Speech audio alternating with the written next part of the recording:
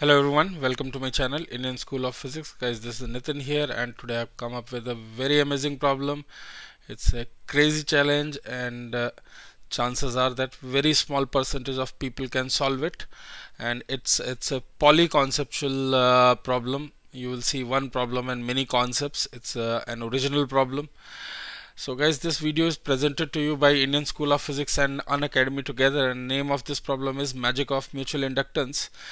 So as in my earlier videos I have told you that my advanced courses on solid and fluid mechanics have started already, and thermodynamics is starting tonight. And guys, there is a very important info about Unacademy race ITA JEE for next year admissions. So there are huge prizes in this.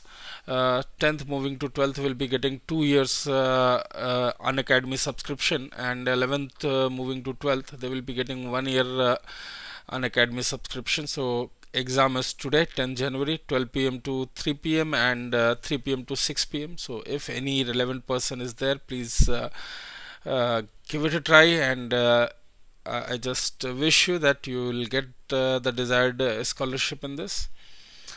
And for boosting your JEE advanced preparation, you can access my theory courses. They are advanced plus levels, and definitely it is going to boost your JEE preparation significantly. And you can unlock many free courses on Unacademy using my code Nitin sir. Whenever it is asking for some invite code or passcode, you can use, and trust me, physics will never be the same again. For more information, you can visit www.unacademy.com. and here is a statement of this problem. There is a current carrying equilateral triangular frame made of a uniform wire. The energy stored in the space due to this frame is U0. An agent modifies this frame and makes a new frame which is part of a tetrahedron having 4 equilateral triangular faces as shown in the figure. Evaluate the work performed by the agent if current remains the same in the newly formed frame. Guys, this is the original problem here. So you can see that there was a equilateral frame, and we are converting into like basically we are bending it, alright, and bringing it in the form of a, as if two planes of tetrahedron we are covering by using this. So definitely first thing which you will notice is the size of this is going to be reduced. That you should keep in mind, even though diagram wise they may look same size, but if you read the language of this problem carefully, you will realize that by modifying this frame they are making this new one. So definitely it is going to be a smaller one, because here there are 3 sides and here there are 4 sides. Alright, so let's start. The concept part is W agent. I can simply write U final minus U initial. This agent involves all kind of external work done, whether it is battery, human, or any other external factor which can supply or which can extract energy from this system. And simply I can write this energy stored is nothing but half L I square, where L is the self inductance. So I have to think about this problem from the idea of self inductance. So I know this initial energy is going to be U0, which is half L0 I square. I'm saying initially when isolated triangle is given, its self inductance is L. So that half L0 I square is actually U0, which is given to you. Instead of giving current and self inductance of the loop, they are giving you the value of U0. Similarly, if somehow I can find out this final inductance of this modified frame, I can write the final energy, and then my work done, the net external work done is going to be U final minus U initial, which is half L final minus L initial times I square. So entire thing is how to find this final self inductance or effective inductance of the system. Alright, so first thing which we are going to notice here is side length of initial equilateral triangle is x, and the side length of the final equilateral triangles is y. Then I can write 3x is equal to 4y. This is going to be the first equation which I am going to use. You can see here that this length is x here, and this length in this case is going to be y. So you can see 1 2 3 and 4y is equal to 3x. So that is my first condition. But in order to proceed this, in order to find the inductance of this part, what I'm going to do is, first I'm going to take same size of the triangles. Same size of the triangle. I'll explain you in a while why I have taken same size. You can also think the same. So here you can see, let's take the initially same side length to find the shape factor for tetrahedron frame. Shape factor means that if this inductance is L0, then maybe it is number times L0. That kind of relation I want to find, and then we are going to use the actual dimensions of the frame. Then I will consider, once I know the coefficient for this particular geometry, that is what we are calling as shape factor. If I use that, first I am going to take equal, and then I'll be using dimensional analysis to convert into the new side length y. That is the whole trick for this problem. So let's see how to apply. So in this situation, the self flux, it must be equal to L0 I, and I'm writing the energy stored in the system. Now this is the bend triangles, two triangles inclined at some angle. But guys, one thing which you'll notice here, if I try to close these loops, you will get two independent loops here, loop 1 and loop 2.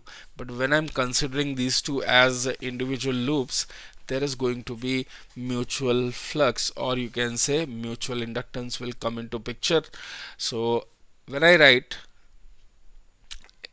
flux passing through the first one, then it is going to be flux due to its own current, and then flux passing through 1 due to 2. So I'm writing this as phi self plus phi 12 flux passing through 1 due to 2. Similarly, I can write this flux passing through this 2 as phi self due to its own current, which is same as the previous one. So phi s plus flux passing through 2 due to 1, that is phi 1. But if you remember reciprocity theorem, it says that phi 12 and phi 1 is going to be same if the currents are equal in the two loops. So I can write this as phi 12 and phi 1 as phi m. So by this I can say flux passing through 1 or flux passing through 2 is going to be same, and that should be phi self plus phi m. This is completely symmetry based problem, very easy, hardly any calculation is there, yet you need to think, and very few people were able to solve. In fact, no one has solved till now. The correct answer no one gave.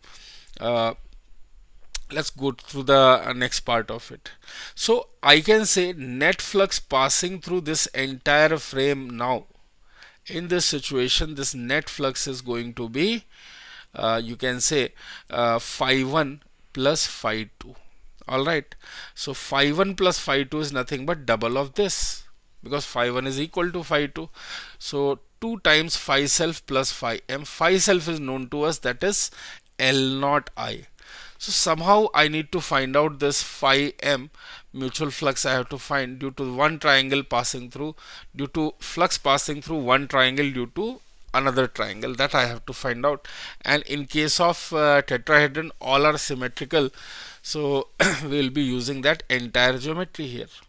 Now there is the most crucial step of this problem. So I can say here tetrahedron is made of 4 such equilateral triangles. You can see here that is made of 4. So 1, 2, this is 3, and this one is 4th one. So you can apply superposition principle here like we do for current carrying dipoles. So you can say here through any triangle, now its own flux will pass, and due to 3 other surfaces there is going to be mutual flux. So for the complete tetrahedron, when it is a closed surface, all 4 triangles are present here, all are current carrying. In this situation I can say the flux passing through any one face, that is going to be its own flux, which is the earlier self flux, and then three other surfaces, three other triangles are going to contribute 3 phi m. Now another very you can see here, this is the mutual inductance we have used, all right, here, and we are using the scaling part also, scaling or dimensions you can say. And the next one here I'm going to use is that is Gauss theorem for magnetism. So this is the flux passing through any one phase, and there are 4 such phases. So total flux through tetrahedron I can write, that is 4 phi star. I'm calling this as 5 phi star. So 4 phi star must be 0 because it's a closed surface. So this is nothing but Gauss theorem for the Gauss theorem for magnetism. So from here I'm going to get phi star to be 0, or I'm going to get phi s is equal to minus 3 phi m. This value I'm going to substitute here and bring everything in terms of phi s. So when I substitute the value, flux through the tetrahedron of same dimension, guys please remember, first I'm maintaining the same size so that each triangle has a side length of x. So when I substitute the values, you can see phi m is nothing but minus phi s by 3. So 2 times phi s minus phi s by 3. So this will become 2 phi s by 3, which is multiplied by 2, again 4 phi s by 3. So that factor which is coming here is 4 by 3. So self-inductance of same size of equilateral triangle, it is nothing but 4 by 3 L naught. This is the effective inductance.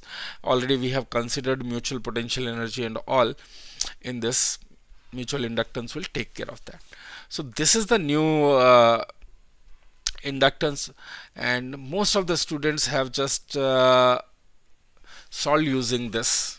They have got the answer by using this inductance value, but there is a catch, and the catch is another very important step of this problem, and that is we have derived this for a tetrahedron of side length x, but actually that is not the case. The tetrahedron which we have is having side length of y. So now I am going to use dimensional analysis. You can see another concept has come into picture, and using dimensional analysis for the final frame made of initial frame. All right, final frame has a side length of y, and this is having x. This result we have got for side length x. So now I need to convert it. So self inductance, if you see, it is nothing but Li, slightly correction I have to make, that is going to be actually divided by I also. Li is equal to b dot dA. So actually this I can cancel out. It should be, I should not come. Anyways, it won't affect your answer because I have taken same. So 1 by x, b will have mu naught I by 2 pi d. This kind of form it will have, mu naught I by 2 pi d for a wire. So dimensionally it is current by the size x. This is what I have written earlier. So from here you will find that this self-inductance comes as proportional to x. Similarly, I can say here this finally when I take side length of y, I'll be having this shape factor of 4 by 3 L naught. So that will be as it is. So 4 by 3 times the new side, which is nothing but y. And from here I can say, this L final is also directly proportional to x, and if L final is directly proportional to x, you can say L naught is also directly proportional to x. So that 4 by 3y actually becomes x. So final inductance value is actually L naught. Final inductance value is actually L naught. Now once you get this these values, now things are very easy for us. You know the final value of it. So I'll just keep it in a box. All right. So U initial is known to us. U final is known to us. Both are going to be same, and very interesting, very amazing answer is coming, that net work done by external forces or external agents is going to be 0. U final minus U initial is going to be 0, guys. This is going to be the final answer for this problem. And there is a note here which is you need to see it. The net external force, the net external work involves all type of agents including batteries, which is maintaining the current in the frame, because as you will start bending, its inductance is going to change, and if inductance is changing, so that will have a different current. So if battery is connected across this, the current will be actually changing, but battery has to do some work, or some work we will be pulling out of the battery in order to maintain the current. And maybe there is another human also who is modifying the shape of the frame, or any other external factor which is capable of supplying or extracting energy. All those work dones are involved in this. I hope this question is clear to you, and I'm pretty sure you have enjoyed this problem a lot. It's a very tricky problem, and that's why I have my assessment was that 0.001% people can solve this problem. So if you have enjoyed this, please leave a like, share this channel with all your friends, and it will be a great help if you can share. Sharing is caring. See, I am sharing with you. You must share my channel with other people. So I'll come up very soon with another amazing problem. Thanks for watching it.